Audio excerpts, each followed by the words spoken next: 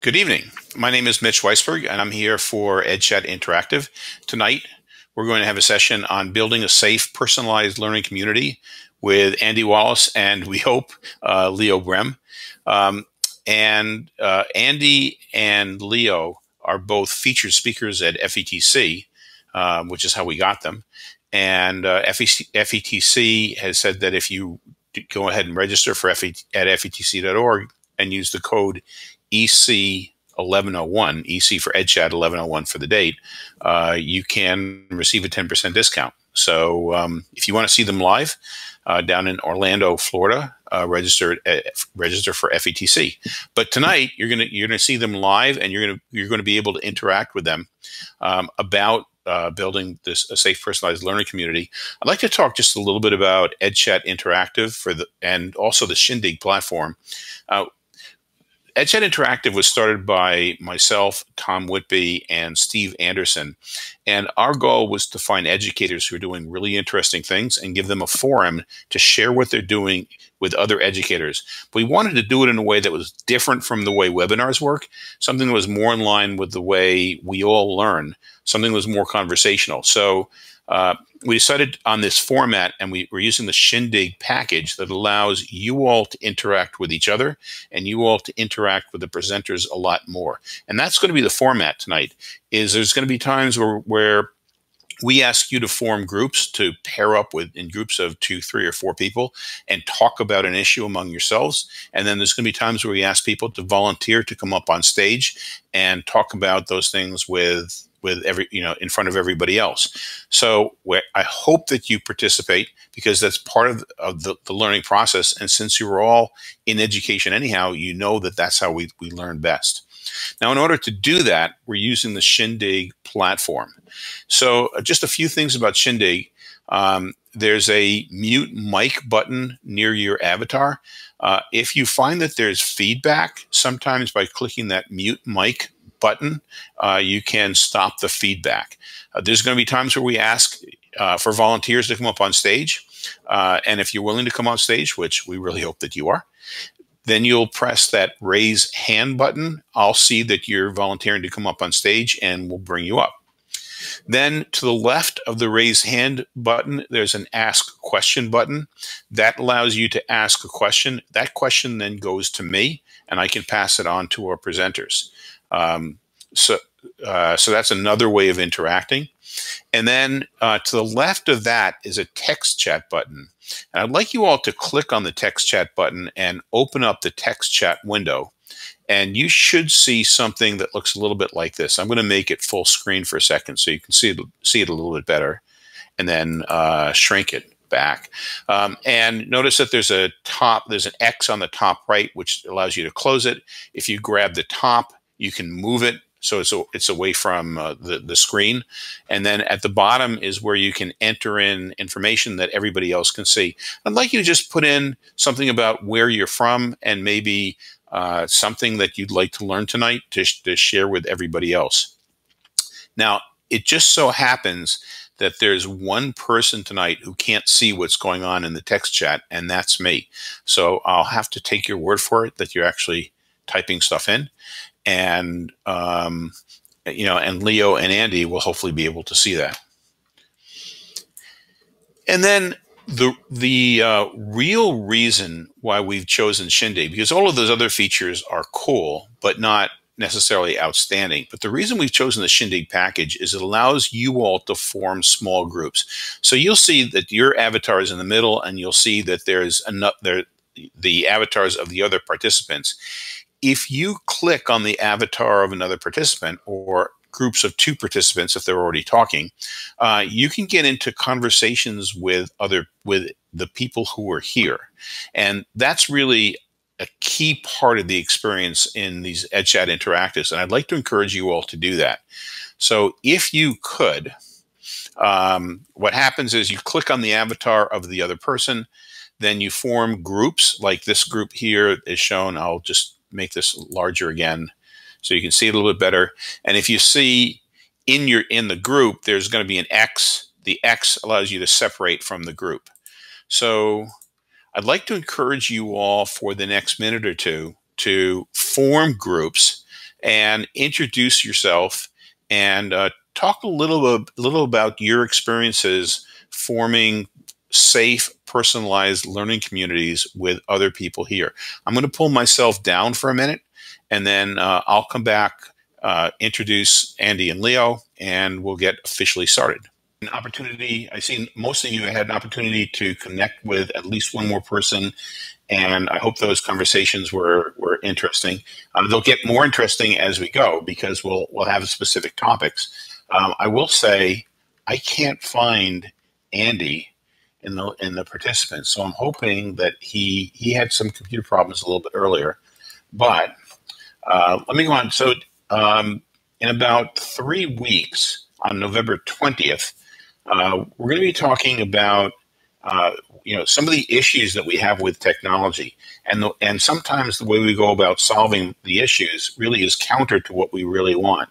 And so the title of this one is "Should We Ban Cell Phones?" is really the wrong question. And so to find out what the right question is, we're going to have a discussion with Lee Watanabe Crockett and with Andrew Churches. So that should be another fun, interesting evening. And I hope that you can all join us. Just go to, well, you already know how to do that, right? Go to edchatinteractive.org, click on upcoming web events, and join us for that event. So let me let me now find Leo and bring him up. And as you can see from the slide, between Leo and Andy, they've got 21 years as educators. They've both been technology and IT directors at schools and districts, and they're national keynoters and FET feature speakers. And Leo, welcome to EdChat Interactive.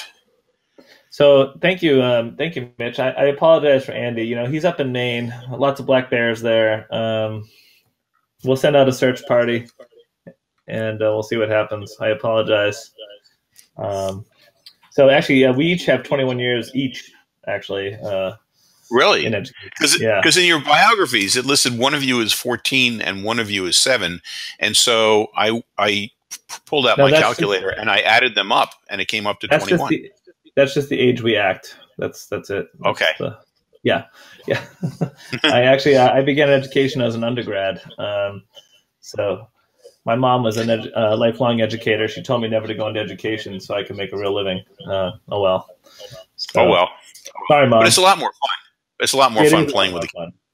It is a lot more fun. Absolutely. So glad to see we have so many teachers on here tonight, Mitch. We have quite a few people. I was happy to see that because this workshop is actually geared towards, helping leaders of your districts to, plan effectively for personalized learning within your schools, and be able to lead effectively, to support that through their leadership. And, when Andy and I were kind of unpacking our workshop and how we were going to present it on this platform, we had this completely rethink what we were going to do. So we're excited. And now you get to rethink it again because he may not even be here. So if you want, for a while, I can stay up, but I'm going to pull my slides down, and I'll get your slides. We can pull Eric Butash up here because he's lived a lot of it with us. Oh, what do we got? Oh, that's the. Oops, that's the wrong slide. Sorry. See, that was the climactic ending. Everyone knows, right? Oh well, but it wasn't up long enough for them to really. Everyone realizes right now that Andy is scrambling around to find an internet connection that works. Right. Really, I feel bad for him. I really do. I really want to put up his email address and everyone send an email telling him not to worry about it right now, or at least tweet about it. I think it'd be great. So somehow or other, I'm not finding that file. No, you just had it. Okay, can you see it? Because there it is. Okay, got it. Okay. Well, now I can't see it, but you can't see it. Now I can't see it. Because I can. I see the square. Oh, that's cool. You see it now? No, but that's okay. What's the next? I have it up on my screen over here. But maybe could people raise their hands if they could see that slide? It should be a slide of 3 parts with a girl in the middle. Okay, so you all can see it. So we're on the first slide. I'm gathering then that people can see it. So Okay. let's, you already have them on your computer. You have them printed out, I guess, right? Yeah, I have a dual screens here, so I have them up Okay. on my screen. So we're good. Okay. Yeah. So I So always like do to you put want a me to little bring Eric up, Yeah, we could or bring do you Eric want? up. We'll put him on the spot, huh? Andy said Okay. he'd be in a second. He just texted. But actually, let's kick off the conversation. So, obviously, we're talking about building a safe, personalized learning community, and we, when we talk about the word safe, we're talking a little bit about security, but this is about social emotional learning as well. So it's like socially safe and Mm-hmm. psychological safety, is one of the things that we like to talk about throughout our workshop. So that goes for anyone in this crowd who wants to raise their hand, ask a question, and take part in the conversation. We could have Eric Butach up here. He's a big fan of digital citizenship and a leader in that space. And I know that he likes to do that combination with personalized learning and social emotional learning in the schools. And I think there's a healthy conversation to be had, when we put those two subjects together. And obviously, everyone should know that we work with Eric on a regular basis, and the great work that they're doing at the Highlander Institute in Rhode Island. And so, Mitch, are you advancing slides? Since I can't see them. Right now, I'm still on the first slide. Do you want me to advance to the second? Let's go to slide 3, and I'll introduce myself in that sense. And I'll Okay, introduce we're on slide Andy. 3. Okay. That's so funny. I really can't see it. But so my name is Leo Brehm. As Mitch mentioned, I'm a 22-year veteran in education. I've been a IT director in Sharon Public Schools, Newton Public Schools, and Northborough, Southborough Public Schools. And then I decided to go more regional over the last 6 months, and I'm now working for collaboratives in the state of Massachusetts, so I can work on more statewide initiatives, and it's been a breath of fresh air. And with that, I got to choose my own title. So, and the challenge that was put forward to me by some of my friends was to pick a title that has an acronym of my first name. So you'll see that I'm the Learning Evolution Officer, or the Leo. And I know Matt Joseph is laughing right now at me. So, and you'll see my Twitter handle. And if you have anything you want to talk about, good or bad, you can definitely you can tag me on Twitter. I take any kind of feedback or suggestions and or comments. So because I'm a lifelong learner, and I will take any of that in, and I feel completely safe about it in our personalized learning safety protocol. Can we go to slide 4, and I'll introduce Andy? Yes, go ahead. We're up to Andy. So Andy Wallace. What can I say about Andy? He pretty much is the state of Maine. He has a full experience as a teacher, librarian of the year a couple of years ago, and a great colleague and a peer to work with on statewide initiatives. And so one of the initiatives that hopefully we'll get a chance to talk about tonight is our Open Education Resource Initiative, or OERs, where we're building out statewide repositories to share to school districts, so that integrate directly into your learning management systems, whether it's Google Classroom, Canvas, Blackboard, Moodle, whatever the case may be. And we've put, along with Eric Butach from Highlander, we've put some considerable time and planning into this over the last 12 to 14 months. And here comes Andrew Wallace. So, and once he's up, I'll pull myself down, just as long as he can. No video, Andrew. but we got audio. We'll take there it. He is. There he is. Are you there? And so, as I was saying about Andy, what can I say? Okay, I'm going to pull myself down then, because you don't need me now. Okay, I'm a poor substitute for Andy. Okay, Andy, I was just about introducing you on your slide, and I was you all hear me? all kinds of bad things about you. So you go ahead. Yeah, everything you said is not even true. Never been a teacher. No, I'm kidding. My name's Andy Wallace. Thank you for that kind introduction, Leo. kind of jumped in late. I apologize for the technical difficulties, and the great irony of the technology being sort of invisible and easy is just sort of allied by my own experiences. So we have thank to you delete that whole slide. We have to do the whole slide on this. Perfect. Go ahead. All right. So anyway, as Leo said, I've got a fair amount of experience in schools, and I really believe in making the technology as simple as possible. I don't have a technology background, and so I was someone that sort of just struggled through it and learned. And I'm excited to live and work in an era where technology should just work, and it did. Just took about 15 minutes to get there. Thanks for the intro. Keep going. I don't want to slow you all down already when they're yet. Did you have a backup lesson? Because remember later on, we were going to make sure you raise your hand too, so if you have a comment in the crowd that Mitch can see you and put you forward. But we were commenting earlier on how, not to jump too far ahead, but remember when teachers were afraid to go into the computer lab because our advice to them was, if it didn't work, have a backup lesson plan, right? And how absurd most teachers thought that was, because they put so much work into their main lesson plan in the first place. And then we would sit there and say, oh, you should have a backup one in case the lab doesn't work. And just how absurd that is. And we would never ask them to do that today. But I would say, Andrew, for the future shindigs, you may want to borrow Eric Butash's Khajiit as your backup internet connection. All right, Mitch, let's go to the next slide. Okay, Andy, can you see the slides? Yep, I got them. So this is about personalized learning. Yeah. Okay, so I it's just interesting. You can't. Yeah. So, yeah. So when we think about personalized learning, that's a very broad. When Andy and I were talking about this and how we were going to approach this workshop, with the leaders in January, what's that definition of personalized learning?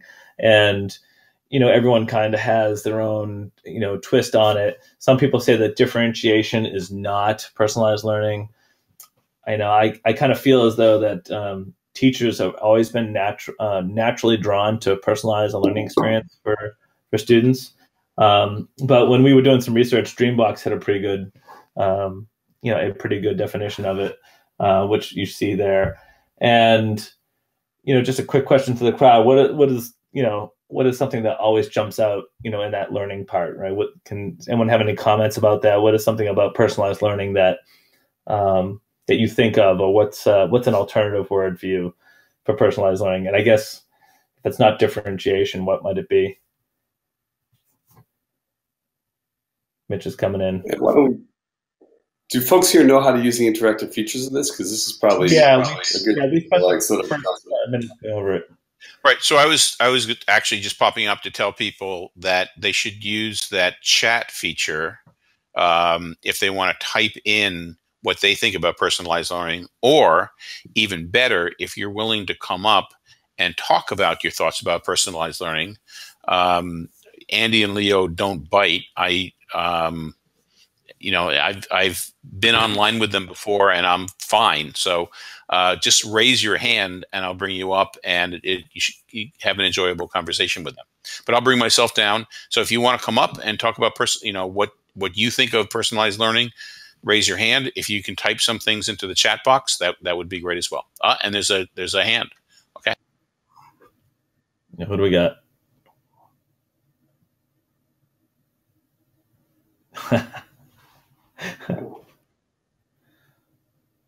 Tell us about personalized learning, Matt. Well, I think this in itself is for me was personalized learning, to try and join in the conversation and actually raise my hand and get on stage. But I think one of the things that I took away from this last week for personalized learning is more discovery learning for students, having an opportunity to be active in what is learning in the classroom. And if the educators who are planning the lessons and activities create a creative space to have active participation, then students own their own learning, and then it's not only personal, but then when they share what they learned, then it brings other people in and it encourages more collaboration as well. So I think for me, one, participating like things like this is how to learn how to engage in personalized learning as an adult, but then sharing that with staff and educators so they create lessons where people take ownership in what they're doing.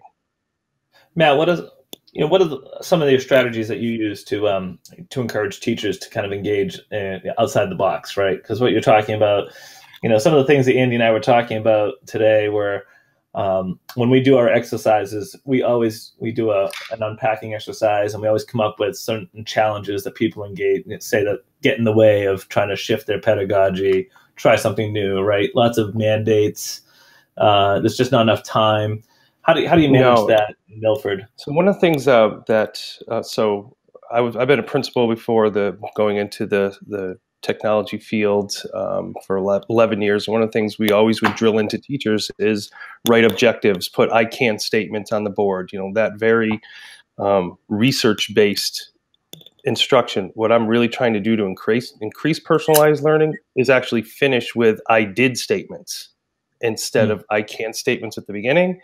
Actually have students in the wrap-up write I did statements. So then they're actually in the closure of the lesson talk about what they did during that 45 to 75 minutes, whatever the class is, because they then own the learning, which goes back to the first thing that I said. That's when it becomes personalized and relevant. I mean, we could talk for hours about relevancy in learning too, but I think that's one of the shifts that I'm trying to bring into this role is to have students more engaged, active, and then at the end write what they did. Anybody else? What do you think of that, Andy? No, that sounds really good. I think the next part we're going to be able to talk a little bit more about what you're talking about sounds wonderful. What can we do to make sure this is happening? And I think as a group, I don't know if Leo said it, and I apologize if you did, but we're going to be doing a longer session down at FETC, more for like technology directors, but this group has a lot of librarians and integrators and looking at people out there, teachers, and it's really, you're the ones who live in that environment too. So we want to make sure that we're hearing from people who actually have to operate in these environments rather than some top-down techie CEO approach to managing this. Because if you're not doing the work that Matt describes and doing engaging students in that, then really what's the point? So hopefully we'll get into a little more of the barriers that we have to making this all work. And then we'll try to knock down some of those barriers or help you do that. Hey, Mitch, why don't you try pulling the slides down and putting them back up? I'm getting a couple of chats here in the chat window that they can't see the slide. Not that the slides are super, impactful. I was going to say, the slides are not that important, honestly. That's right. This conversation is really good at it.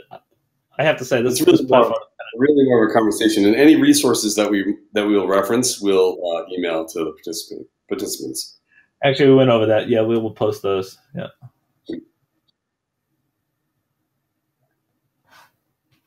Mitch is uploading. So can you see them now? Because I took them down and it's back up on the personalized learning slide. I got a yes. Some people can see them. I still can't, but that's okay. I made them. So let's go to slide 6 if we can. So why are we here today? Yeah. Yeah, perfect. Why are we here today? I mean, you kind of told us why we're here today. Mitch told us to be here today, first off. That's my job. Yeah, that's right. Exactly. Mitch said you need to be here.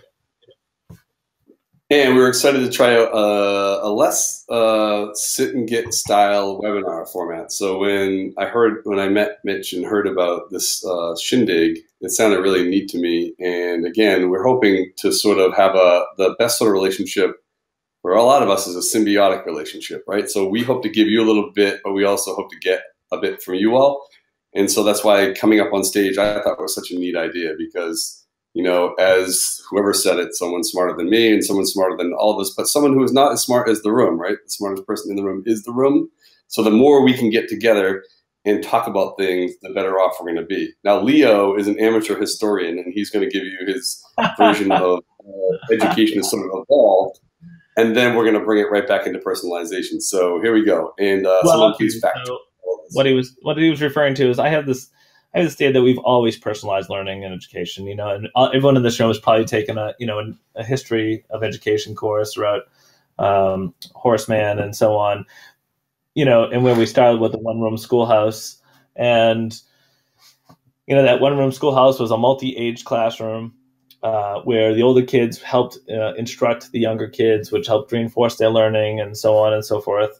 And over time, after the Industrial Revolution, we replicated that one-room schoolhouse into a multi one-room schoolhouse, and then we started separating kids out by age and skill level. And I think the innovation of today is that the technology, I think we call it the egg carton, right? The term is we've created the egg carton. And I think the innovation is the technology can crack that egg carton open. We can actually, salvage the best parts of what that one-room schoolhouse was, and bring back things like, apprenticeship, right? And how that exists in our schools today. And I bet you some people in the room today have some examples of peer actually helps, find. I think I opened up a teacher evaluation for one of my schools today, and there was still 35 examples. Almost fell out of my chair. I said, who is going to do that? I would never do it. So, I think, I think we've always personalized learning. The art form of teaching is the fact that they want to personalize and meet students where they are. And even though it's a buzz, blended learning to help personalize the learning experience. I can come up with, if someone wants to put more jargon on the chat, I'll mention it for sure. But we have no shortage of jargon. That we can absolutely leverage technology effectively to meet the learner where they are. And I just don't think EdTech is doing a great job of it today. I think that, how many people here, you can raise your hand on your screen. How many people have an Amazon Prime account or just have used Amazon in the last month, right? And when you log into Amazon, it tells you exactly what you want to read next. You probably are interested in what it's suggesting to you. It may suggest a new squash racket that you want to buy. At least my Amazon does, because I bought a squash racket for a friend 3 years ago, and it thinks I need a new one. So, and I don't even play squash. So, however, that's technology at its best, right? That's personalizing the experience. And, we live with it day in and day out now as adults, and we just aren't doing it. The technology is not delivering it in education just as effectively as it could. So, and that's kind of what our workshop is focused on, is how to start moving in that direction, using the technology effectively to move that bar forward. So, but to be fair to teachers, though, you went from this one-room schoolhouse and you had, 15 kids of different ages, and so you were 15. always personalizing, right? 15, 20, whatever. But now we're looking at 25 to 30 kids, all sort of heterogeneously mixed into one space, and so we talk about differentiation as if that's personalization, and that's more like you're all on a different page in the same book, right? So I think it's important to distinguish between those two things. But, I always like to say that technology has made things that were previously impossible now possible. Differentiation on a large scale. And then the next step is beyond differentiation to personalized learning. And so, but I wonder, though, if it's now much easier, not completely easier, but much easier, why isn't this happening everywhere? And so if you all would indulge me and let's leverage this tool here, Shindig, and maybe get into a couple groups, maybe 2 groups, and talk amongst ourselves about what are the overarching challenges. So do you guys know how to organize into a group? And I'm sure Mitch explained that. Maybe we could do 2 groups or 3 groups, or if you're not a group person, sit in your own group. And then I'd like to pop down and listen in and see what you guys are doing. Yeah, I do 2 good groups. Yeah. So this is going to be yep. So this is really the time then we want to discuss about is in your classrooms and in your schools, what's preventing you from doing real personalized learning? And as you say, it's, we're not really talking about differentiating. This is not just a matter of, preparing one kid better for a test or each kid better for a test. This is really personalizing the learning. What are the obstacles that you're facing using technology to help you personalize? And then we want to get those. And then if you come up with a good list, then when Leo and Andy come back up, they're going to give you all of the solutions to that, right? Every single one of them. No Every question single about one. it. Okay. So click on the avatar of another person. If you don't have a mic, or if you don't want to do that, then at least type in the chat box, some of your ideas about the overarching challenges. And then Andy and Leo are going to come down. They're going to talk with you also, and I'll bring myself down as well. So there goes Leo. There goes Andy. And now I'm going down too. And please talk. Okay, let me bring Leo up. And in a second, I'll bring Andy up also. Okay. So Leo, so what do you? So Andy's in. They're having too good a discussion. He didn't want to quite leave yet. Yeah, we were doing pretty well too. I probably could have got another minute, but that's okay. We had a pretty good conversation, about siloed data. Eric brought up information about data to drive decisions, right? Both, from a district level down to a teacher level. And I think what Eric was suggesting is that we have so much data at our fingertips because of the technology we're using today. Right. And that we're not effectively using it, right? I brought up the Amazon experience. Right. We can't do that. We can't do that today in technology because it's, in education, because we're not effectively organizing our data. It's all in silos. And so Eric, brought that up, and it's a conversation Andy, Eric, and myself have had, quite a few times about, how we're going to effectively, not about big data, but what we call learning analytics. So what's the data we're going to use to meet that student that's right there, right now in front of us that has a problem, right? Or more importantly, how can the technology offer up a suggestion to the learner so that they can help them own their own learning, right? Well, one of the things that was interesting to me is I got into a conversation this summer with somebody who's I guess she's a PhD, but she's some executive having to do with learning analytics at Pearson. And she was saying that one of the issues is they don't really know what data is really important to track, because you have some type of learning content up there, and the kids are doing stuff, but a lot of the data that they could conceivably accumulate, when you really look at the data, it doesn't lead to good advice as to what the kid should be doing next. So they're struggling with that. The content providers is figuring out what data and how to report it. So it's just kind of an interesting factoid. And Andrew, you were involved with an interesting conversation as well, right?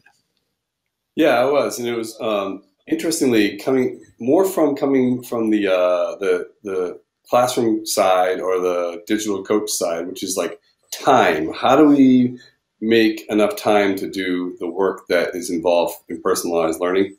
And of course, that's the age-old question. What do we let go of, and what do we keep? And so I've had this theory for a while around, do we have too many tools in our toolbox? So there's a slide in there somewhere, and I apologize, I don't know the number of it, but I think it's a couple slides up. I think it's the last slide, actually. Is it? What's that? Anyway, the whole point is this. Are we looking at, app sprawl? Do we have too many apps? When was the last time we piloted something and we let it go instead of keeping it around? Oh, right. Okay. I guess are there too many tools was the 9th one. Sorry.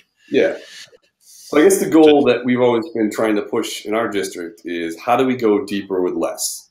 We're finding that we all go out, we find the app that we really like, and it serves a really excellent purpose. But it's actually kind of similar to another app that we're using, one of our colleagues might be working. And what I see eroding our ability to be efficient and support one another is this concept of app sprawl. And I don't just mean apps, I mean any sort of online service or piece of software, or even an approach to teaching that might be completely divergent from what a lot of our colleagues are doing. And so we've been encouraging people to sort of compromise a little bit, find out what you need to do, and then compromise. I liken it to, if you've ever been an elementary school teacher and you've done looping, right? You spend a lot of time going over, like, what are my classroom norms? How are we going to get along? What are our relationships going to be? And it's really not really fair to us, and it's not fair to our kids to have an experience of, in one class I do Kahoot. In the other class I do Pear Deck. In the next class I do Socrative. And the next class I end up doing Pear Deck. Find out which of those we can all live with, and then focus deeper on those, because only then will you really be able to collaborate with your colleagues and share resources and really go deep with less. If we're spending all this time trying to figure out the nuances of each particular piece of software, we're going to be in trouble. The other thing is to look for places where you can double dip. So my current favorite tool is Pear Deck. I just love the way the thing functions and looks, and the ease of integration to existing systems. So I look at that as a Pear Deck exercise to start my class, and I do this with my PD as well, allows you to, kill some time, kill that, sort of transition time to start the period, allows you to put up a problem, have the kids input the problem, their answer to the problem, and then you can use a feature that's like an overlay and see visually, did all the 25 kids in this class understand the concept? Do I need to reinforce this concept, or can I move on with my instruction and move on to the next thing? And the other thing that we're asking teachers to do more and more of in proficiency-based systems is just collecting gobs of formative assessment data and observational data, right? And that's that'll eat up all your time if that's all you're doing. And so any chance I have to integrate a tool like that to gather, student engagement, are they on task? Are they understanding the concept? Do I need to reteach this? And then the other thing as well is it gives kids afterwards. So all these things, similarly excellent, I'm sure. But, we just decided as a district, this have to talk a different language, and we don't have to get kids up to speed every year. They come in, they have accounts, it's integrated with our Google. It's got auto grading and things of that nature. So where you can double dip, because we are going to be asked to do more and more and more. So I would focus go deeper with. Did you all find people in your groups who were willing to come up, or did you, and talk about these challenges? So I'm hoping maybe maybe a couple of people raise their hands and are willing to talk about the challenges that they faced. And this is also your time, because since you're talking to, if there's things that you leaders should know about what really happens in the classroom or what really happens in the library, this is the time to influence Andy and Leo about things that you want those district leaders to hear. So, so please. We have over 100 people signed up too, so it'll be 100 district leaders at least. Yeah. Wow. So it's Andy's picture. I think so. Yeah. So who's gonna raise their hand? This is a class, Mitch. We just call on people. I mean, we're all teachers here. We know. Okay. Absolutely. So definitely. I mean, everyone knows that's what happens, right? If no one volunteers, you raise your hand. Like Susan definitely has to comment now. We haven't heard from Pull the trigger, Leo. Pick someone. Susan's coming up on stage. Nice. Except Mitch has to do it because I don't have the power. She's on the spot. Hey, Susan. Oh, we can't hear you. Hold on. Let me unmute you. I forgot to unmute my mic. Introduce yourself. Where are you from? I'm from Palaca, Florida. I'm the technology integration coach, and I like your method of random reporter. So we used Pear Deck too. We purchased it for everyone in the district, and everybody loves it. We also purchased Canvas. But the big issue is everything that's out there. Because I'm the technology integration specialist, they think that I'm supposed to know how to use every single thing that's out there. and they'll email me, text me, call me to their school. Well, you need to come train on this. You need to come train on that. And I'm like, I've never even used it. So Right. it's really difficult when they do that. So we're trying to use certain ones. Like in math, we allow them to use reflex. We'll train them on reflex, and we'll train them on 10 marks, because 10 marks is set up a lot like our FSA. The questions are similar, the drag and drop and all that kind of stuff. But we do have Canvas, which they're learning how to use. We just wrote it out this year. And so we're hoping that they'll get into using that better, so we can go ahead and have the personalized learning. But like you're saying, there's just so much out there, and the time that it takes and everything that's mandated. I don't know about all the other states and districts, but there's a lot that the teachers have to do, and it's just not enough time. And then also a lot of them set in their ways. They're like, we've always done it this way. It's always worked. And trying to convince them to try something new is sometimes difficult as well. It's funny you say this. You got to show them those efficiencies, right, Susan? Like, show them how this will make your life better, right? I mean, sell it that way too. We've tried that with Canvas. Yep. Because Canvas will put their grades in Skyward for them. So once it's graded, it goes into Skyward, and it saves them a lot of time. They don't have to worry about like losing papers, and it integrates with Google. Excellent. I mean, really, really well. And so if they're already using Google and Google Classroom, now they can extend that, and they have Speed Grader in Canvas, which is really efficient. It just saves them so much more time. Yeah, that's perfect. So you get those sort of integrated tools that bring efficiencies and have automation, right? And that's perfect. Auto rostering, things of that nature. So, I mean, one thing that you can do, you know, where you can be a leader is helping to define a process by which apps are identified, right? And, you know, they got to know if you have a Porsche, you don't want to bring it to the guy who fixes, you know, pickup trucks, right? It's the same thing with all these tools you have. Yes, it has four wheels and it goes, but it doesn't mean you're going to be an expert in it. And so I encourage to become like a champion of any one of those particular, you know, people who become Seesaw ambassadors or, you know, any of those champions sort of things where you have a credential and, you know, you can really go further with it. And you are the expert. And being humble, right? It's hard. Like, I'm the tech director. If it plugs in and makes noise, I'm supposed to know how to fix it. But that's just not a way to fix it. And if you can't, they get upset. Yeah. Thank you so much for sharing. And you did also mention another thing to the state test, but the truth is, if you have things that emulate technology-enhanced items on a state assessment, then you are, in a way, using a tool that is engaging your kids, but also sort of, you know, secretly teaching them the methods for being successful on those tests. And there's no shame in, by the way, getting yourself a ton of Chromebooks or iPads or whatever under the guise of preparing kids for the state test, right? Because if that opens up the coffers, do it. And that was the plan of Massachusetts. I mean, and that's, you know, and that's a lot what our workshop is about. It's really preparing the leadership of our districts. You know, it's FETC. We're going to have a lot of CIOs, tech directors, and hopefully some curriculum leaders and some superintendents in the room to talk about that. And how do you roll out something like a Canvas? You know, how do you implement technology in the least painful way possible?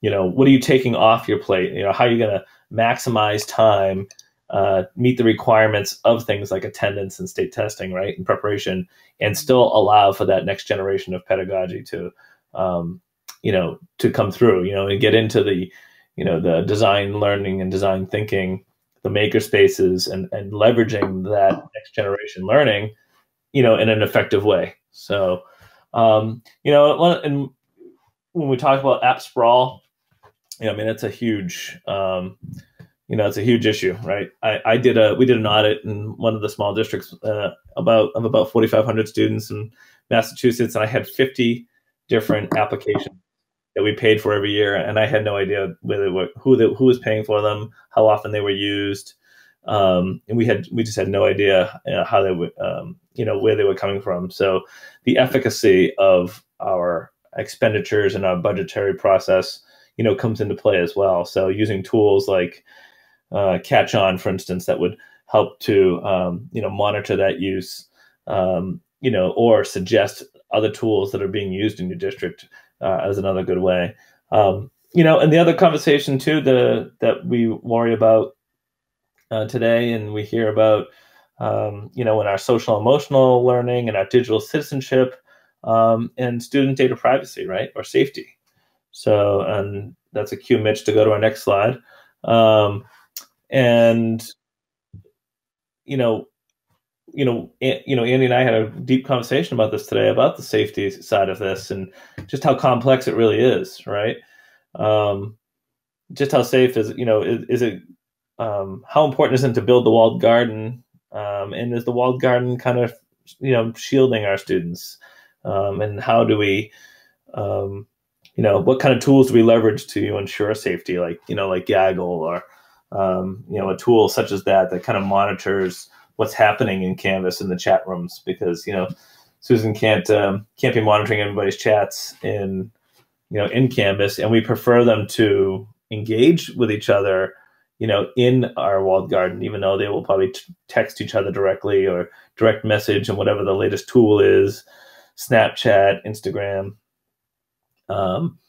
So what are you all doing, and how do you look at the safety when you talk about something like Canvas, and how does it relate to that personalization side, and that social emotional development that we need to foster, in our environments?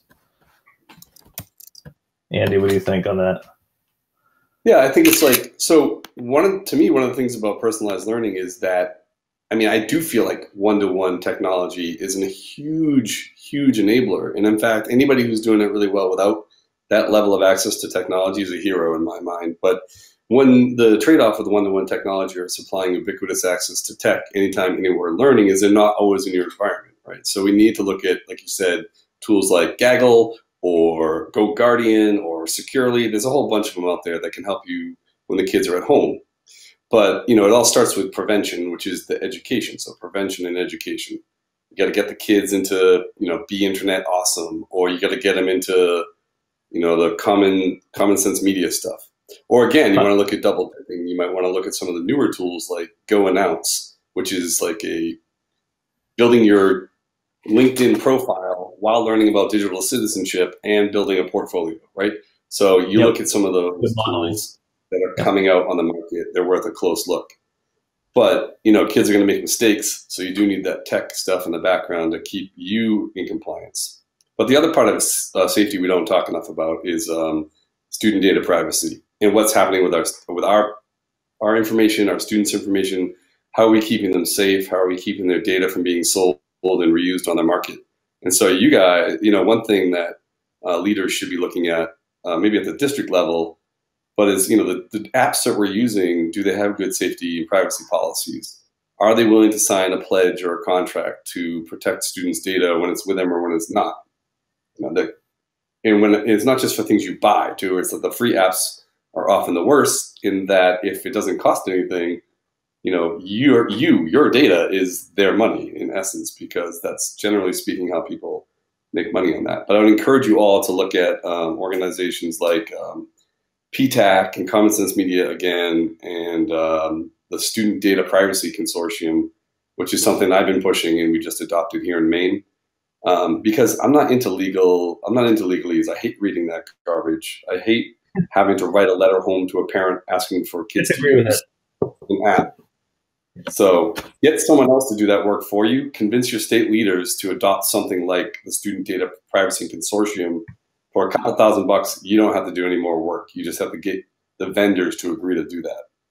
But yeah, definitely, because even the best one-to-one program, the best personalized program can be completely derailed because of a data breach or a cyberbullying incident or a sexting scandal or things like that. So we really do need to create an environment that is safe for our kids and where teachers feel like they can personalize and give kids access anywhere, anytime, without feeling like they're putting them in harm's way.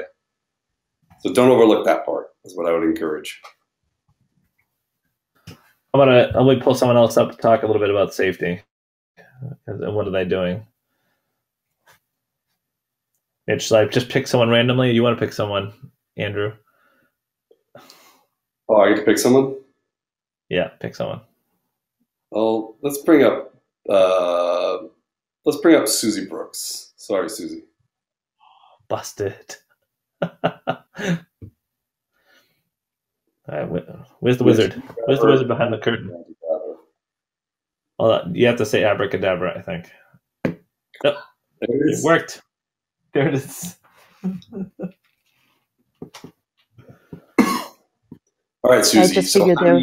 I figured there was a theme with the first name.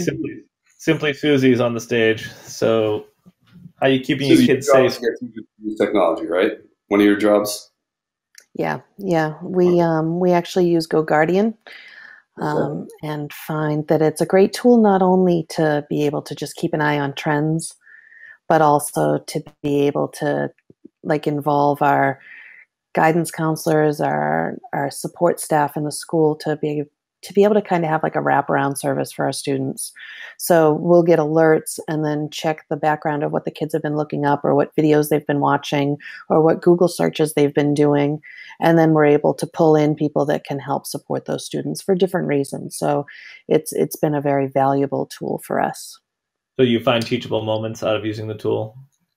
We do. We do. We see a lot of stuff that you'd be surprised by and shocked by and saddened by and concerned by. So it's been worth it for us. Yeah, and it's one of those sometimes I'm the guy who gets those alerts in my district. I'm one of the people, and it's like it can ruin your weekend. But at the same time, you're in a way glad that they're making these mistakes in a way where you can try to intervene and help and reach out to the families too and help them understand what's going on, or the broader community, what you're doing, because you care about their kids and you want them to be safe. Yeah, that's the message that they get too. Good to know. Mm-hmm. And do teachers worry about kids' safety, or is that an excuse to not use technology, do you think, or a barrier? I think that they're definitely. I think that they're definitely concerned about it. I don't think they have. I don't know. I don't think because they don't have that same window into what they're doing. They're getting better at asking us to support them, but yeah, I think that it's something that they are worried about. Colleen also does the same job that I do, so we work on the same platform, and we're looking at the same kids. So it helps to have somebody else to talk to about what you're seeing and what you're thinking and what your hunch might be. So I find that teachers, if they're able to ask someone else or talk to someone else, that's helpful as well. That's a good point too, right? I'll be honest with you. Am I an expert on how to deal with kids doing self-harm, let's say? So it's really this technology stuff is no longer just about computers, right? It really brings in social workers, parents, guidance counselors, sadly, sometimes law enforcement, and then us to sort of sift through it. But it's a whole new world for me. Absolutely. All right, thanks so much. Thanks. Involuntarily being dragged up here. Well, Andy, we made it to the 9 o'clock hour. Oh, we made it to 9 o'clock. Oh, we got one more. Matthew's coming up. I feel more safe now with Matt up here, actually. Well, I actually wanted to share a real-time story today. Sadly, I guess, but also add to the conversation. We do use Gaggle, and we had a student who was hospitalized, high school student, and back to school for last week, and wrote something this morning at 3 o'clock. And the tool picked it up, and we had somebody at his house by 4:30 and intervened. So everything was fine, safe. It was just kind of a cry for help. But the tools that are out there are really working. And I'm not a salesperson for any of them. I'm just somebody in this field for the last 13 months. Yes. So we used Gaggle, and Gaggle had an alert when the student wrote something about self-harm. And I raised my hand because Andy just talked about that. And then we have a hierarchy tree of who's contacted, and the correct people were contacted.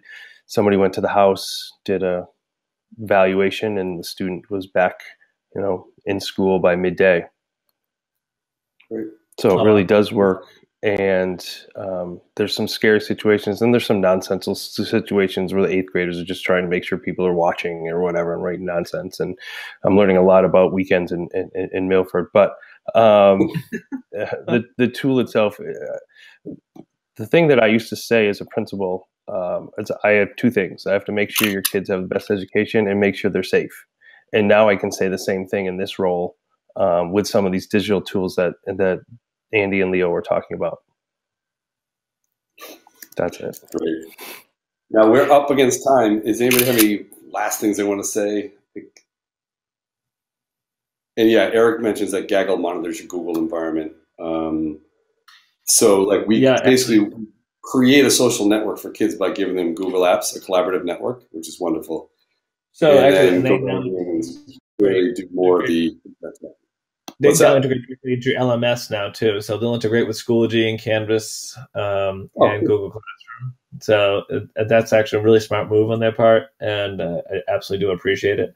I mean, I remember when we set up our first Moodle instance about 15 years ago, maybe a little more, maybe a little less, and you had those list of swear words that you would get flagged if it showed up anywhere in a post, and I remember seeing the first one to come through of what WTF was, and I asked the student, what's WTF mean? And they said, why the face? So it's a great way to learn new lingo and know what's going on. Yeah, you got to ask the kids. Absolutely. So, all right. So anyway, we hope that you continue to explore, personalized learning technology, because it really does engage students, and we know it can get you to the next level on things like, it might not seem like there's a tangible link between your standardized test and having a kid explore what their interests and passions are about. But there really is. And the other thing too is keep an eye out on the notion of, I think Mitch had said it earlier, like what is the data to collect? So the emerging field is going to be around OER and around tagging OER, not just for like standards, right? Anybody can link it to the Common Core or the Rhode Island State Standards or whatever. But the real tags that we're going to start looking for, and we're going to need an army of curators, honestly, is around like, this works for 14-year-old boys who really like dirt bikes but don't like to read novels. That level of meta tagging, while seemingly creepy, is really what's going to work. It's really what's going to get us over the hump between what we've always been doing, which is trying just to link to standards and go into the next level of really personalizing. Nothing though, is better than getting to know your kids and inventorying them and doing surveys to find out what they're interested in and trying your best to give up a little of the control and let them pursue things that are more closely linked to their passions. But we are probably out of time here. We got Mitch. Yeah, you got closing words. Well, so actually, as usual, I'm going to muddy the waters a little bit, because a lot of what you've talked about is safety. With Gaggle and and GoGuardian and tools like that. And I was also thinking, and also about the fact that we have a proliferation of tools, and that kind of prevents us from really figuring out how to personalize. And I guess one of the areas that I'm really most interested in is tools that serve as sandboxes, tools that allow kids to kind of create and personalize that way. And obviously Minecraft, which happens to be very expensive, but is an example. But other tools, and I was wondering about your thoughts on tools like that to allow teachers to personalize the learning environment for their kids. Yeah, I mean, so that's the whole purpose of this.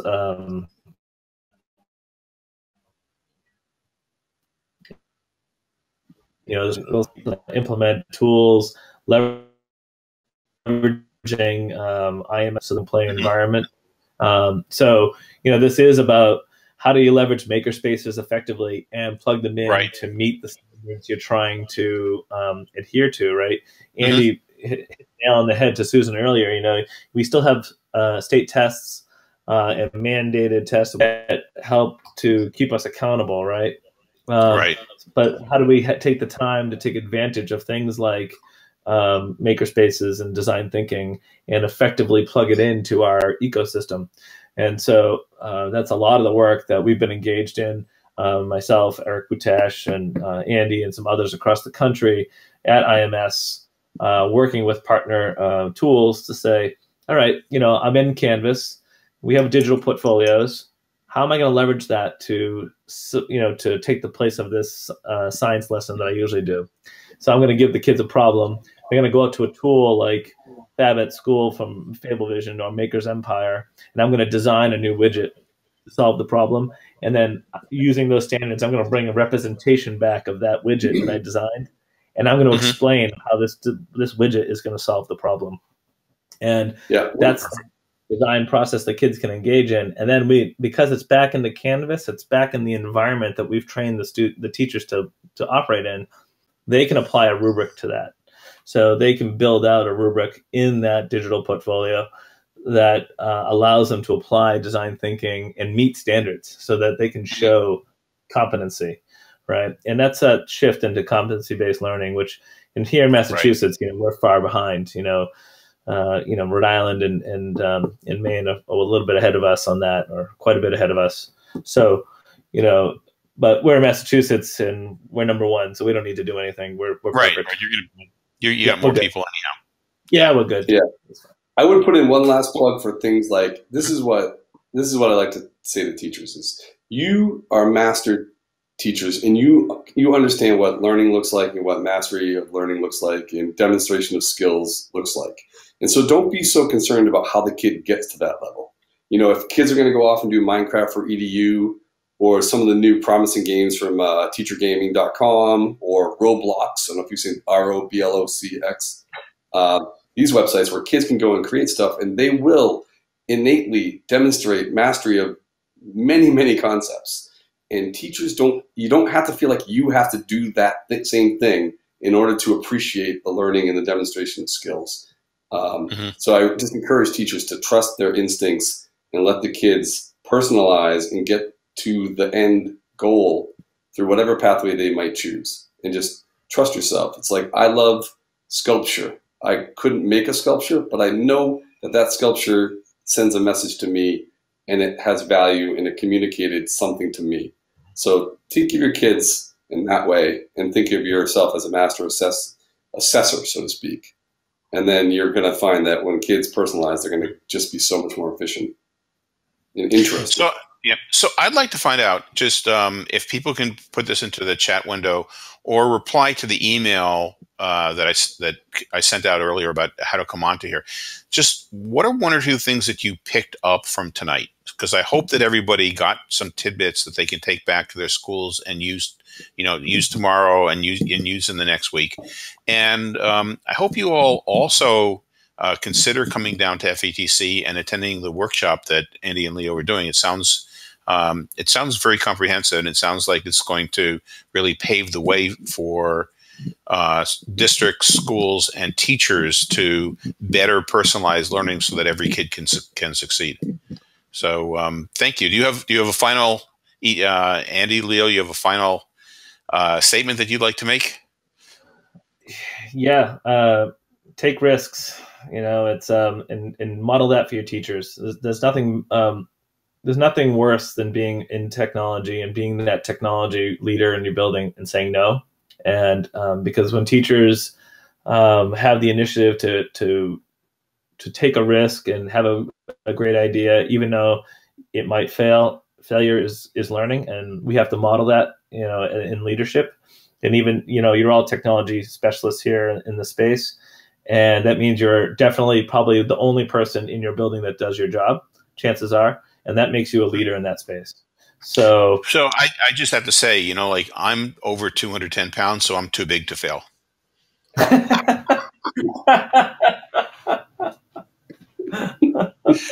So, Andy, how about you? Closing thought? I would just say, just empower your kids. Try to find out what motivates them, and then let them do it. Put the learning in their hands, and the assessment of the learning or for the learning in your hands. Okay, well, thanks. Okay, so I'll see you both at FETC and online and before then. Thank you very much for coming up on EDCHAT Interactive. Andy, if you need some technical support next time, don't call me, but Leo's right there to help you. That's so much. Sorry. Is that your neighbor's house? Yeah, my neighbors. No, I don't have a nice office like this. This is great. Look at this. Yeah. Okay. So see you all soon. Take care. Bye. And this is Mitch Weisberg, and I'm signing off for EDCHAT Interactive, and hope to see you on November 20th, and at our other future events. Take care and goodbye.